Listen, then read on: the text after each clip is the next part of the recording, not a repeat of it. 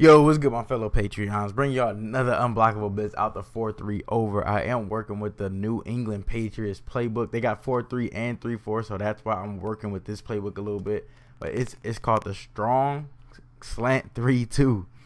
Strong Slant 3-2. I'm gonna tell y'all to set up. I ain't gonna hold y'all too long. All you want to do is base a line. Shift your line to the left. Shift your linebackers to the left. Drag this linebacker out. And then crash to the left. That's all you're going to do. That's the setup. This guy do not have to be hovering here, I promise y'all. And then all you're going to want to do is pit this guy and zone him out to a flat, because you are taking the other flat defender away. So that's why I just like to pit this. Make sure you sub a linebacker right here, so you don't have to have Bennett there. You can sub like somebody, any outside linebacker you can sub here. So like Sean Lee, Anthony Barr, and Ultimate Team, you can sub right there, so then they go straight to that flat.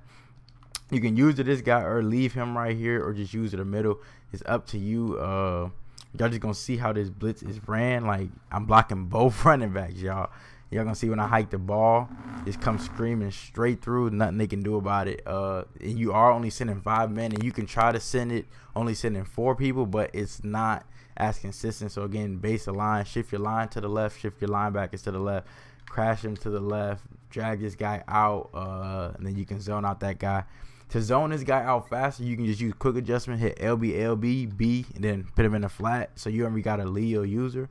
The only thing you got to do is probably drag this guy out, and you don't have to I just drag the guy out because it makes it a lot more consistent. So even if they do max protect and they dragging, like y'all see, the running back just do not block that guy. You only sending 5 people, and it's just a nice blitz to me. Like, honestly, it's just a nice blitz. I don't know what else to. I don't know what else to say. I don't know what else I can say. Not really much they can do about this blitz. Long as they just gonna have to make a quick read. That's why I just like to cover the flats, because that's the only place the only place they can go to. So that's why I like to usually do something like this. I'll man him up here and then cover the flats with him. So, because if this guy was left in the deep blue zone and you put this guy in a flat, if he ran a quick slant, y'all see how that would be wide open because there's nobody there. So that's why I just like to man him up. So if he does run a slant, he's still manned up. And the only place I'm really watching now is a slant coming from this side. But if a running back goes in the flat, anybody else goes in the flat, everything's locked up. So then once they do hike the ball, y'all see them screaming off the edge. Nothing they can do about it.